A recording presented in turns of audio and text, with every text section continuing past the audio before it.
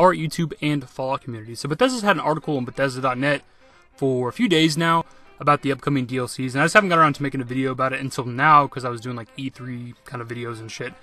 But we're gonna go over it just because it gives a little more detail than the videos did. So let's get right into the article. First up is Contraptions Workshop, which is of course $5, and however that equates to wherever you're at. Comes out June 21st. We actually have a date on there. That's kind of cool. And the article says, machines that sort, machines that build, machines that combine. With Fallout 4 Contraptions, use conveyor belts, scaffolding kits, track kits, even logic gates to construct crazy and complex gadgets to improve your wasteland settlements. The Contraptions Workshop also includes all new features like elevators, greenhouse kits, warehouse kits, fireworks, armor racks, and more. Again, I'm not super into the settlements in Fallout 4, but I definitely like armor racks and weapon racks. That's something I really liked in Skyrim, where you could like kind of show off your badass armors you collect and things like that. So I'll definitely be using some of the Contraptions Workshop DLC. Next up, of course, is the Vault-Tec Workshop DLC, and it is $4.99. As of course, the workshops are always seems to be $5, and it comes out July 2016. We don't know exactly, we don't have the date yet, but we have the month. And it says, build a brighter future underground with the all-new Vault-Tec Workshop. Create a massive vault and attract dwellers using pre-war industrial kits complete with retro nostalgic furniture, lighting, and art. And like every good overseer, run Vault-Tec approved experiments on your dwellers to learn what makes an ideal citizen. Vault-Tec has given you the tools, the rest is up to you. So, I don't exactly, like, it looks cool, definitely, when you watch, like, the kind of reveal trailer, whatever you want to call it. It looks fun, looks kind of interesting. It'd be cool to build a vault, like, that's not, you know, Fallout Shelter. But I don't know exactly what the running the experiments means. I don't know if that's something that's from Fallout Shelter, because I've never played it.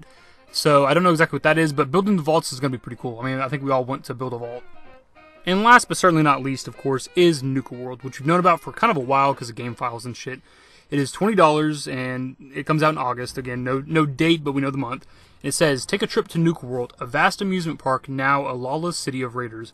Explore an all-new region with an open wasteland and park zones with Safari Adventure, Dry Rock Gulch, Kitty Kingdom, and the Galactic Zone. Nuka World features new quests, raiders, weapons, creatures, and more. Enjoy the ride. And of course, this is the one that we're probably all most hyped for. This will give us a new area to explore, something like Far Harbor. It'll have new weapons, enemies, all that shit. So this is the big one that we'll be waiting for. It's going to be the one that's going to suck to have to wait for because it'll be a few months out. But this will be the good one. Some things to take away from it, it is twice as much as Automatron was, which Automatron offered several hours of gameplay just for being $10. But it is a little less than Far Harbor, so it probably won't have as much content as Far Harbor. But I think it'll still be good. I'm hoping that it's at least a big area. I wonder if we're just stuck in the theme park the whole time, or if we can kind of go on the outskirts of it, maybe a certain area. Like, I don't know. But if you look at the cover for Nuka World, you can see that the woman is holding, she's in like a spacesuit or something, but she's holding the Nuka-Cola pistol, which if you guys don't remember, before Fallout 4 came out, they released a lot of concept art and stuff, and there was a Nuka-Cola gun.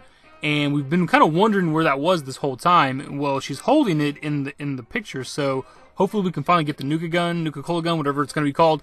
I don't know exactly. Does it shoot bullets, energy? Does it shoot Nuka-Cola? Who fucking knows? But it's going to be awesome to just have it. But the rest of the article reads, as with previous add-ons, we'll be running betas on all platforms before launching each new piece of content.